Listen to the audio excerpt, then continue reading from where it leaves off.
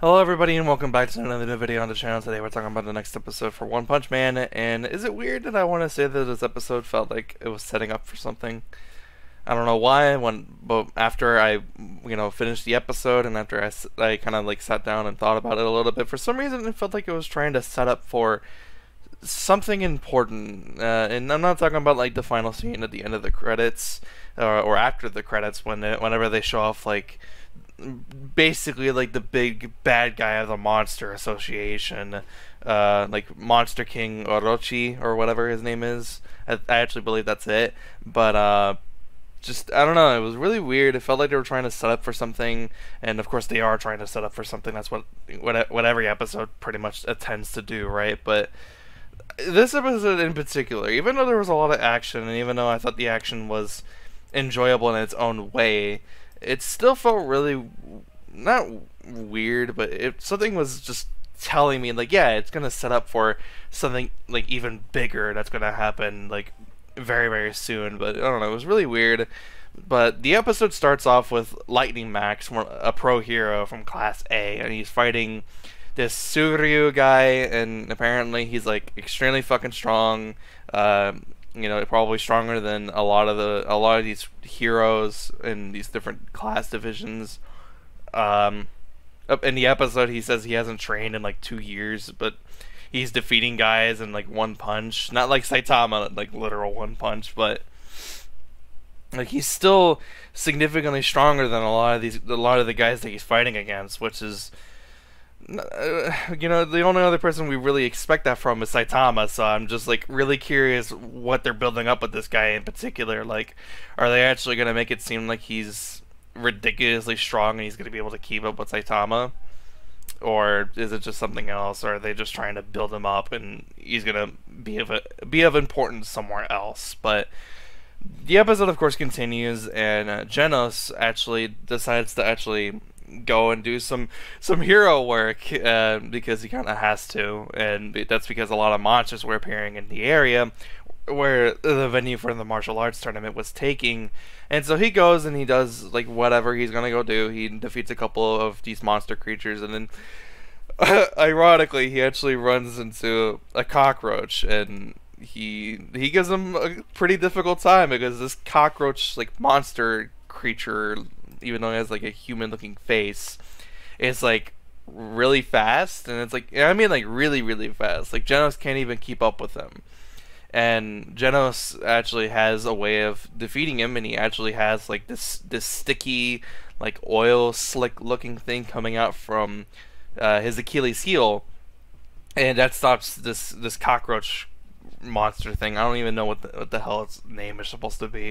I have no idea. They don't give him a name at all. They just call him a cockroach, and that's it. So, what I actually found really important about that scene, though, is that it's setting up for Sonic and Genos potentially fighting again in the near future, because Genos, the reason why he had that implemented into his whole like mechanical body was because he is prepared to fight Sonic again for whenever they do encounter.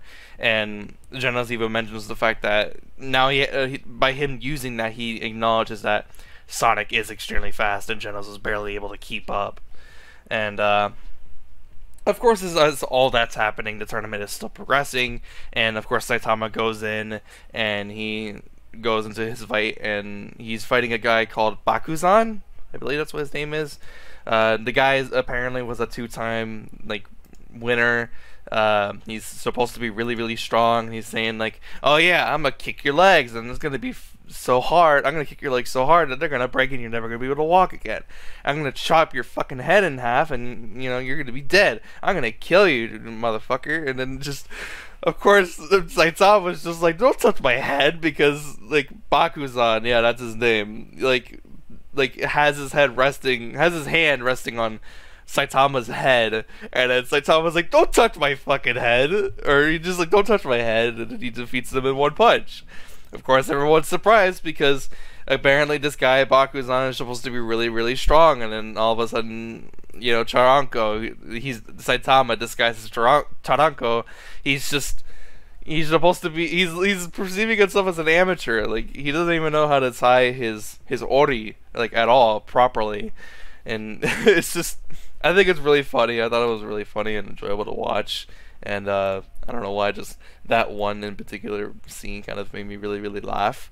But we continue on, and there's we get back to Fubuki because, as you know, she was fighting that lady with the whip. I actually don't remember her name, and she whips the hell out of Fubuki. The way like you can like the back of her outfit's like ripped and stuff, and she starts actually getting a little bit serious. But for some reason, well, I guess it kind of makes sense if you really like think about it. But Tatsumaki, Fubuki's sister, her older sister, can actually like tell whenever Fubuki's like sustaining damage, and she shows up and she scares off this lady with the whip and looks like a dominatrix,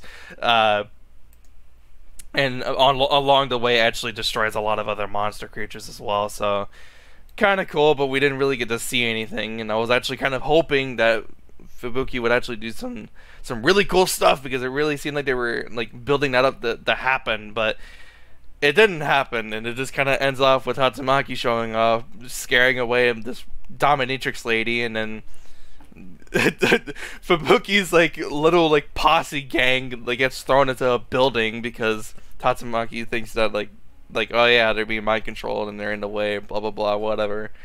The episode continues. We go back, and Snakebite Snake, we actually did see him in season 1. I actually forgot who he was, but then they showed flashbacks of like season 1 clips for when he met Saitama, and when that Ocean Demon King or whatever his name was showed up, and he joined the tournament to just get stronger, and he's fighting against Suryu, and that guy's personality starts revealing itself, and he's kind of just an asshole. Like that's all he really is. He's just a giant asshole who's like really only in this for the money, and he really is, because as I explained earlier, he hasn't trained in like 2 years, so he's just in it in the money, and he's wondering, if the Class A guys are like this weak, then maybe I could join up and be a hero, but I would only be in it for the money and stuff or whatever.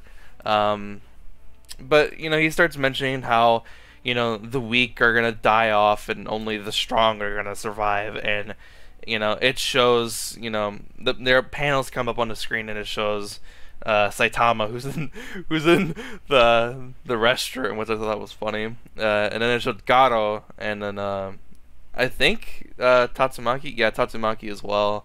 It was actually kind of surprising that it showed her, but I guess she is really strong, so makes sense. But then after the credits, we get a couple more scenes, and they start explaining that there's actually this like other monster guy who's going to be going towards the martial arts tournament, Goketsu, and he's heading over there. I don't know what's gonna happen with him at that one tournament, but so far 3 S-class heroes have been taken down. One of Metal Knight's like models was taken down. Metal Bat, as we know, was taken down, and in this episode as well, Genos got taken out by, I'm assuming, Goketsu. I'm assuming. I actually have no idea. It makes me want to assume that it was him, but I have no idea. So that's pretty much how the episode, pretty much ends. It just ends off with that, with the Monster Association being really confident that, with what they're doing is going to turn out in their favor. And I just heard something fall over, but I think it's okay, it's whatever. Anyways, that's pretty much it for the video. I apologize if you did hear that. I don't think it's going to happen again, but whatever. I have another video that I actually want to get out really, really soon. I actually have 2 other videos I really want to get out really, really soon. But I think one of them I'm going to do especially because it's almost E3, and I really want to get some stuff out regarding E3 before E3 actually happens, which happens on June 11th. So mark your calendar, whatever. Just go ahead and do that. But anyways, that's the end of the episode, which means that's the end of the video. If you did enjoy for whatever reason, be sure to leave a like. If you are new, subscribe for more videos just like this. I'll see you guys next one. Have a wonderful day. I'm out. Peace.